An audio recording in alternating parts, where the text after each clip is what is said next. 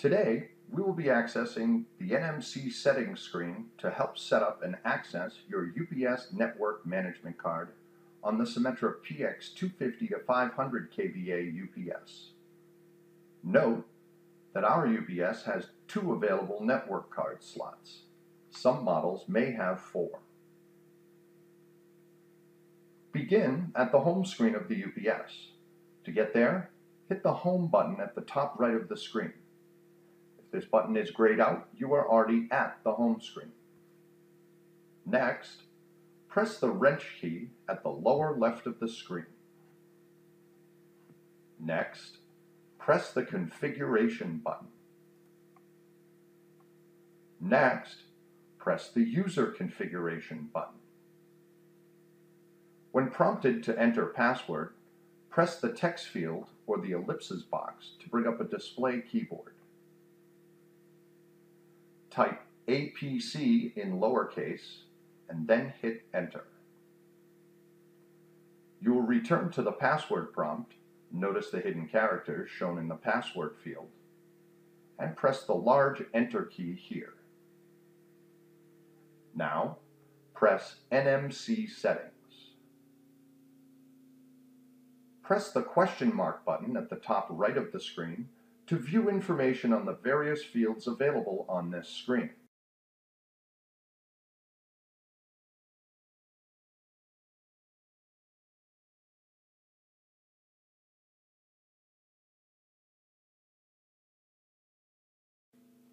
Press the back arrow at the top right of the screen when finished reading. Again, note that some UPS frames have 2 slots for network management cards, while others can hold 4. Our UPS has 2 card slots. The display shows these as the lower left and lower right slot. You can see our upper slots appear blank. Click on the Configure NMC Settings button for the card you would like to view or adjust. There are 3 setting screens available for the NMC. Access the different pages with the up and down arrows at the right side of the screen. Each of these screens contains a question mark help page to describe each of the fields in more detail. The first page is to set up your standard IP address and access. This may be the only screen you need.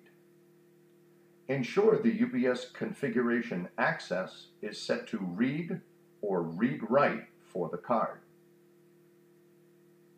Set your network settings mode to DHCP or manual as appropriate for your site. When set to manual, you can then type in your desired IP address, subnet mask, and gateway by clicking onto the fields next to those labels.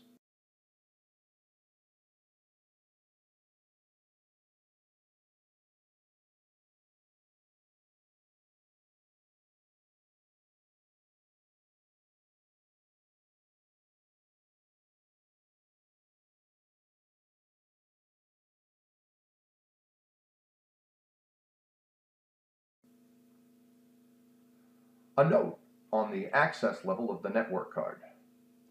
There is no level of access where you can shut down the Symmetra PX 250 to 500 remotely, even on most open settings of read and write.